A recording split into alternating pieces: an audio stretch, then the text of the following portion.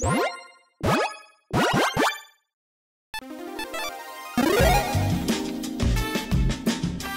and welcome to the Commander's Quarters. I'm your host Mitch, glad to have you here. Here at the Commander's Quarters, we're all about Commander on a budget. Today's episode is going to be a revamped deck tech. On episodes like these, I build a new version of a previous deck tech on the channel. Enough time has passed, so new cards have been printed and certain cards were reprinted, so we've got plenty of new options for this deck. The budget for this revamped deck tech is going to be $50. When I say $50, I mean that is an overall deck cost. Both shipping and commanders that are $10 or less are going to be included in that cost, but basic lands will not be. Decks on this channel are built to be fun, inexpensive, and focused. If you want to learn more about what a focused commander deck is, check out this video here. On this deck tech, I'm going to take you through its strategy, the tactics, and how this deck wins.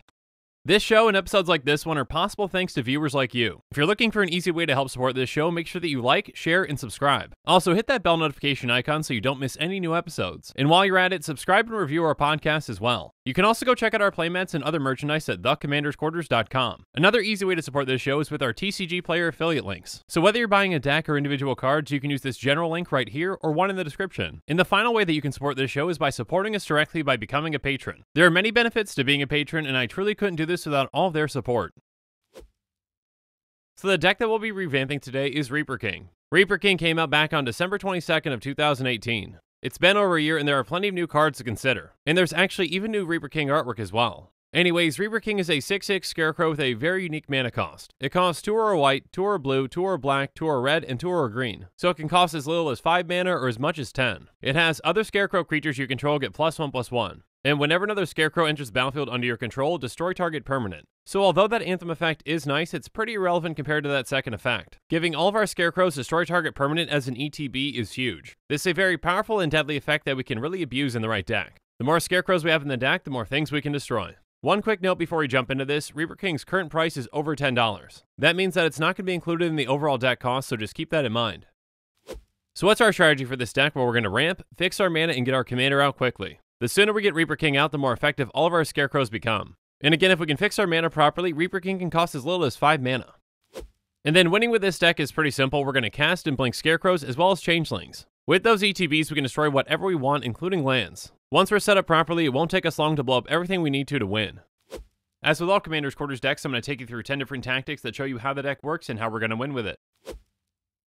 So let's start off with tactic number 1, the King awaits. First up, there's Wayfarer's Bauble, which we can pay 2 to tap and sacrifice to get a basic land into play tapped. Next up, we've got Farseek, which can get us a Plains, Island, Swamp, or Mountain into play tapped. And then Rampant Growth can get us any basic into play tapped. Next up, there's Pillar of Origins, which can tap for any color, but we can only spend that mana to cast Scarecrow spells. And then we've got Harrow, which makes us sacrifice 1 land, but we get 2 basics into play untapped. Springbloom Druid is similar, but those basics come into play tapped. Next up, there's Cultivate, which gets us 1 basic into play tapped and 1 into our hand. And then Grow from the Ashes gets us 1 basic into play untapped or 2 if we kicked it. Finally, there's Firemind Vessel, which comes into play tapped and can tap to add 2 mana of different colors. But we're not quite done with ramping and fixing our mana just yet. So let's move on to tactic number 2, tend the fields. We've got some scarecrows that can help us ramp and fix our mana with Scuttlemutt and Scaretiller. Scuttlemutt can tap to add 1 mana of any color. And whenever Scaretiller becomes tapped, we choose 1, we can put a land card from our hand onto the battlefield tapped, or we can return target land card from our graveyard to the battlefield tapped. Next up, there's Wildfield Scarecrow, which won't ramp us, but it will help us fix our mana. By paying 2, we can sacrifice it to search our library for 2 basics and put them into our hand. And finally, there's Signpost Scarecrow, which can help us filter our mana. By paying 2 into it, we can add 1 mana of any color. These scarecrows can help us either early or later on in the game. Because again, after we get our commander out, our scarecrows become extremely deadly. So now it's time for us to move on to tactic number 3, a scary start. First up, we've got Heap Doll and Jawbone Skullkin, which each just cost 1 mana. Now, some of these scarecrows do have other effects, but for the most part, those aren't really too important. The main thing is that we want as many cheap scarecrows as we can possibly get in the stack. 1 mana for a 1/1 body that can blow up any permanent when it comes into play is incredible. Our other scarecrows aren't nearly as efficient, but they're still very effective. So next up, we've got Field Creeper and Jousting Dummy, which each cost 2. Some other scarecrows that cost 2 are Pilipala, Fang Skullkin, and Chainbreaker. Even at 3 mana, the effect is going to be well worth it, so we're running Wicker Witch, Hoof Skullkin, and Farmstead Gleaner. Also at 3 mana, we've got Lurebound Scarecrow, Tatterkite, and Harvest Hand. And finally, we've got One-Eyed Scarecrow, which is another 3 mana scarecrow. Again, 3 mana to get a body and to blow up any permanent is a fantastic rate. But technically, we've got some things other than scarecrows that can do this as well.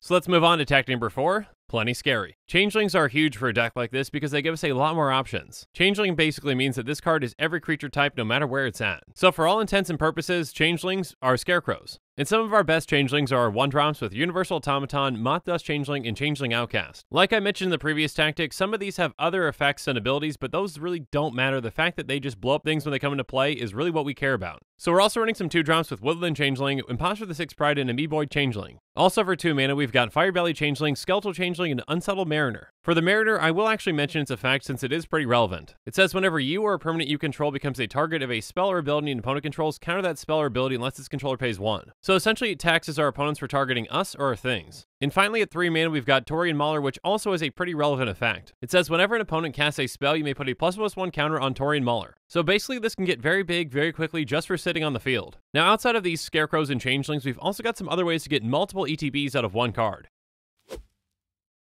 So now let's move on to tactic number 5, Twice as Frightening. First up, there's Graveshifter, which is a changeling, and when it comes into play, we return target creature card from our graveyard to our hand. So it basically lets us cast a Scarecrow or a Changeling a second time. Next up, we've got 2 changelings that have championed a creature with Changeling Berserker and Changeling Hero. So essentially, when this creature comes into play, we exile another one of our creatures, and when this creature dies, we get that creature back. It's essentially a delayed blink, so we get that ETB twice. Next up, we've got Wing Rattle Scarecrow and Antler Skullkin, which can double up ETBs with Persist. Wing Rattle Scarecrow has Persist as long as we control a black creature, and again, our commander has black in its cost. And then Antler Skullkin has pay 2, target white creature gains Persist until end of turn. So we can use this to abuse ETBs or even to save our commander as well. One of our best targets for this comes with a regular cohort. It's a 2/2 changeling that makes a 2/2 changeling when it comes into play. So essentially for 4 mana, we get to blow up 2 permanents, which is huge. But we've also got some other ways to abuse our commander's effect too.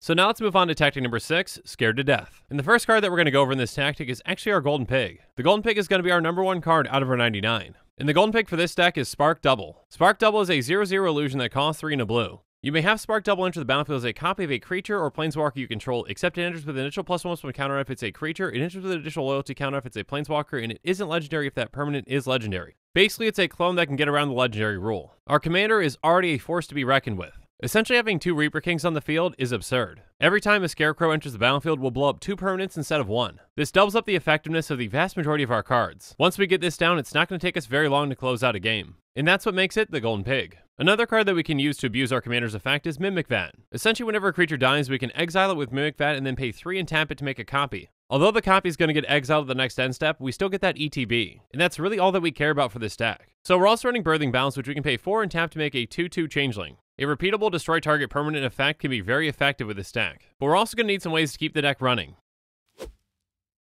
So now let's move on to tactic number 7, Cloth and Straw. First up, there's Factor Fiction, which makes us reveal the top 5 cards of our library. An opponent separates those cards into 2 piles. One of those piles goes into our hand, and the other goes into our graveyard. Next up, we've got some very effective draw spells for this deck, with One with the Machine and Rush of Knowledge. One with the Machine says draw cards equal to the highest converted mana cost among artifacts you control, and Rush of Knowledge does the same, but for any permanent. Although our commander can be cast for as little as 5 mana, it technically has a converted mana cost of 10. So with our commander in play, each of these are going to draw us 10 cards. Another way to draw a good amount of cards at once is Return of the Wild Speaker, which says, choose 1, draw cards equal to the greatest power among non-human creatures you control, or non-human creatures you control get +3/+3 until end of turn. And then we've got some ways to draw cards based on the number of creatures we control with Shamanic Revelation, Camaraderie, and Collective Unconscious. Shamanic Revelation also has Ferocious, you gain 4 life for each creature you control with power 4 or greater. And then Camaraderie will also gain us 1 life for each creature we control, and it's going to give all of our creatures +1/+1 until end of turn. Outside of drawing cards though, we also need some ways to protect our things. So now let's move on to tactic number 8, Hands Off. First up, we've got Padim, Console of Innovation. It says artifacts you control have hexproof, and at the beginning of your upkeep, if you control the artifact with the highest converted mana cost or tied for the highest converted mana cost, draw a card. So this will protect all of our Scarecrows, including our commander. And thanks to our commander, it's also going to draw us a card. We've also got a Scarecrow that can help as well with Shell Skullkin. By paying 3, we can give target blue creature Shroud until end of turn. We've also got some ways to deal with a wider variety of spells, so let's move on to our next tactic. And that would be tactic number 9, I said Hands Off. First up, there's Negate, which is going to counter-target non-creature spell. And then there's Unwind, which is going to counter-target non-creature spell, and we untap up to 3 lands. Getting that mana back can come in really handy, especially with some of our next spells. So now let's move on to our final tactic, tactic number 10, No Survivors. First up, we've got 2 ways to blink 2 creatures with Ghostly Flicker and Displace. So these not only can save some of our creatures, but they also get us those ETBs again. Blowing up 2 things at instant speed for 3 mana is a fantastic deal. We've got some ways to blink our entire team though, with Planar Guide, Legion's Initiative, and Eerie Interlude. By paying 3 and a white and exiling Planner Guide, we exile all creatures at the beginning of the next end step. All those creatures come back into the battlefield under their owner's control. And then by paying red-white, we can exile Legion's Initiative to exile all creatures we control at the beginning of the next combat. We return those cards to the battlefield under their owner's control, and they have haste. An Eerie Interlude says, exile any number of target creatures you control, return those cards to the battlefield under their owner's control at the beginning of the next end step. Again, when all those scarecrows and changelings come back into play, we can blow up an incredible amount of permanents. We can even take advantage of any scarecrows or changelings that have died with Rally the Ancestors. It costs X white white, and it says return each creature card with converted mana cost X or less from your graveyard to the battlefield, exile those creatures at the beginning of the next end step, exile Rally the Ancestors. Again, the only thing we really care about is getting those creatures back for those ETBs. By blowing up our opponent's lands, we can really hamstring them, and then we can pick off whatever permanents we need to finish out the game. But now that we've gone through the spells in this deck, let's go on to the mana base. First up, there's Command Tower, which taps for any color, and Exotic Orchard, which can tap for any color most of the time. Next up, there's Evolving Wilds and Terramorphic Expanse, both of which we can tap and sacrifice to get a base land into play tapped. And then we're running all 5 Panoramas with Bant, Esper, Grixis, Jund, and Naya. Next up, we've got Warp Landscape, which we can pay 2 and tap and sacrifice it to get a basic into play tapped. And then there's Mirrored Landscape and Blighted Woodland, which we can each sacrifice to get 2 basics into play. Next up, we've got all 5 Vivid Lands with Vivid Crag, Vivid Creek, Vivid Grove, Vivid Marsh, and Vivid Meadow. Finally, we're running 19 basic lands. 7 of those are going to be a forest, 4 will be an island, 4 will be a plains, 2 will be a mountain, and 2 will be a swamp. And now that we've gone through every single card in this deck, let's do a quick price check. A quick reminder that our deck costs are calculated using TCGplayer optimization, optimizing with even heavily played and damaged cards because those cards need a home too. The average Reaper King EDH rec deck will set you back $291.01. Our deck is going to be much more affordable, coming in at $49.45. Again, a quick note for both these costs, neither of them include the commander since that commander is over $10. Again, the price of this deck is the price that I got for it on the day that I'm recording. If you want to see a breakdown of this deck's cost, check out the link in the description. Keep in mind that prices can and will fluctuate and change over time. But with these deck costs, I want to be as transparent as I possibly can. Again, Commander's Quarters decks are about to be tuned and focused within their budget, but there are always ways that we can improve on them. So let's go through some reasonable upgrades now to see what some of those ways just might be.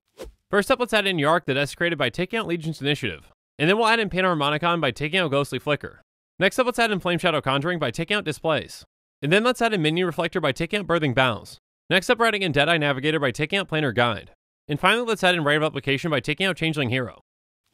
And now it's my turn to hear from you. So in the comments below, let me know what you think about this deck and what you think about the commander in general.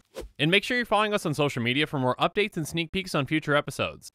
Again, a huge thank you to my patrons who help make this show possible. I truly couldn't do any of this without your support. If you want to support this channel directly, consider becoming a patron. There are many benefits to being a patron, including being able to vote on future commanders for deck techs. There are even tiers where you get your own personalized deck tech dedicated to you. You can check out all the Patreon tiers and rewards at patreon.com/commandersquarters. If you haven't already, make sure that you like and subscribe to the channel. Here at the Commander's Quarters, we're all about budget commander. So while you're at it, go ahead and check out some of our other types of episodes. And with that, I'm out of here. Thanks again and have a good one.